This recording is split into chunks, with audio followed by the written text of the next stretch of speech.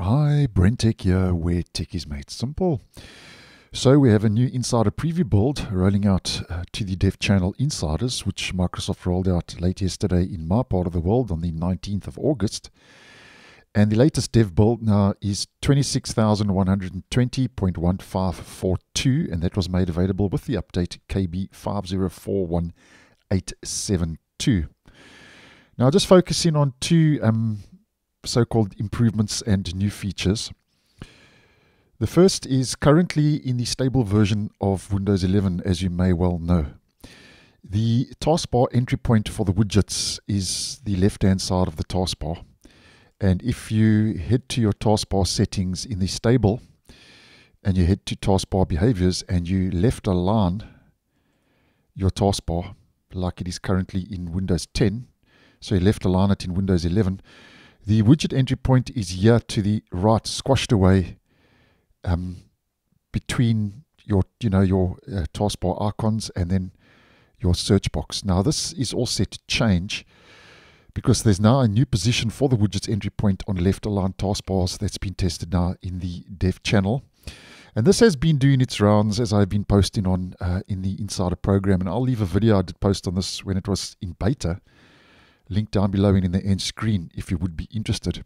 So if we head to one or two images provided, this is taken from the release notes for the latest dev channel build. Here we can see the taskbar entry point will move to the left of the system tray and will be wider so you can see richer content from your widgets on your taskbar according to Microsoft. So this is starting to look very similar to what we are seeing in Windows 10, and another kind of overlap here between Microsoft making Windows 10 and Windows 11 get a familiar kind of look and feel as I have been posting. So very similar to what we get with the news and interests for Windows 10. And when you launch the widget board, as I've posted previously, it will fly out from the right side instead of the left, very similar to what we get over on Windows 10. So a bit of an overlap happening here when it comes to the widgets on Windows 10 and Windows 11. And I did post a video yesterday in regards to how familiar the widgets boards are on Windows 10 and Windows 11 currently, and I'll also leave that link down below and in the end screen. So that's a bit of a new position for the widgets entry point on left aligned taskbars that is now being tested in the dev channel, and I don't see why that won't make its way into the stable version of Windows 11, possibly with the 24H2 feature update starting to roll out late next month. And then the next one has actually made its way into the stable version already. And I have posted on this, but just a quick recap, they've updated the taskbar to now support first letter navigation.